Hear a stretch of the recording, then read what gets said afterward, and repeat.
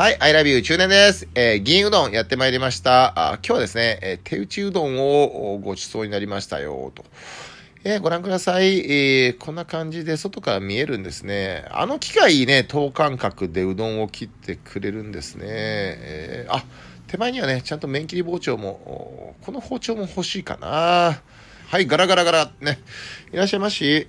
ご覧ください。パッと見清潔ですね。うちとは全然違う。ね、ジーパンで、黒 T で、寿司握ってる我々のお店とは全然違いますわ。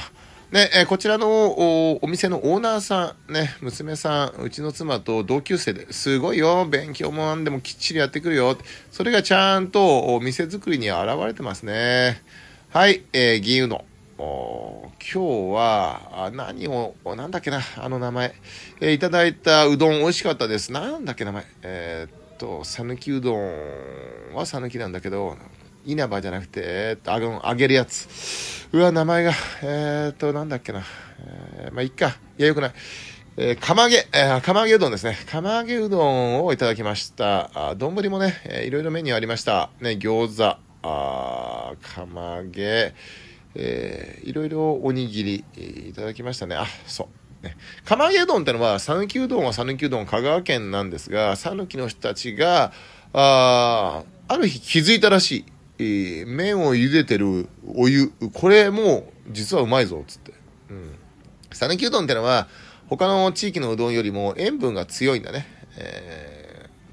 辛めの塩水 13% ぐらいの、そうするとコシが出て美味しいとかいろいろあるらしいんですが、それを茹でると、その塩分が茹で汁お湯に溶け出すんだね。だからスープもうまい。スープつか、茹でたあれもうまいぞってね、それに気づいたらしい。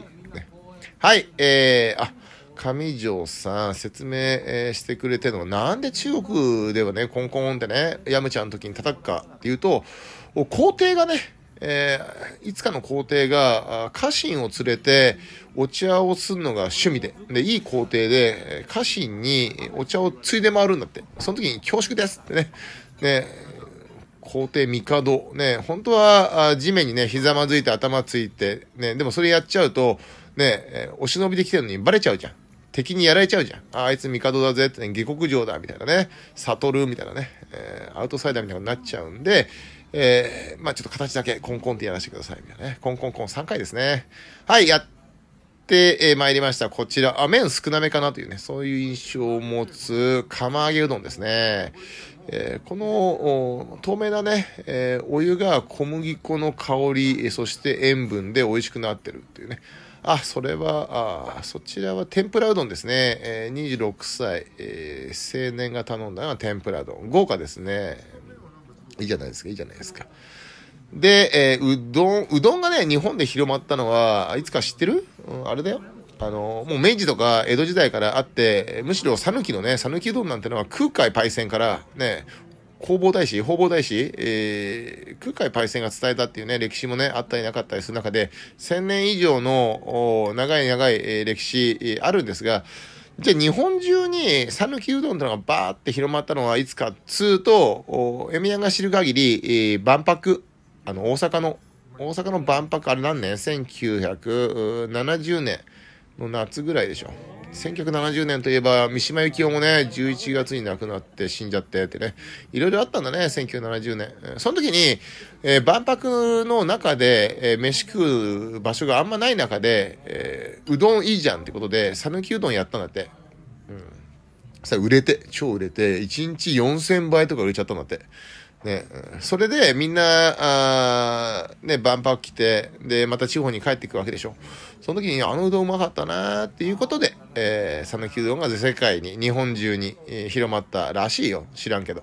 ね。で、上条パイセンがお食べなのは、なんだっけあれ。肉きつねうどんですね。あれもうまかったね。このおにぎり、明太子。明太子が一番うまい。極論。ウニより明太子だな今の俺は。はい。甘いなというね。スープ甘いねっていう、そういう印象。スープが甘いんじゃなくて、肉がね、甘めに強く味付けられて、その肉の甘みがスープに溶け出し、で、スープではなくて、なんつうのめんつゆね、が甘くなってるというね。まあどうでもいいけど。ね。はい、一味唐辛子入れて、七味と一味、ね、宮は七味の方が好きなんだな。ね。で、うどん、長いんだよね。こんな長かったっけ、うどんって。ね、長いし、ね、箸でうまく持ち上げられないで、それで、ベローンってこう、落ちちゃった時、前の人にね、ついがかかっちゃうよね。申し訳ない。ね、はい、ごちそうさまでした。美味しかったです。2000バーツ弱だったかな。結構だよね。ありがとうございます。銀うどん、ね、チェンマイを代表するうどん屋さん。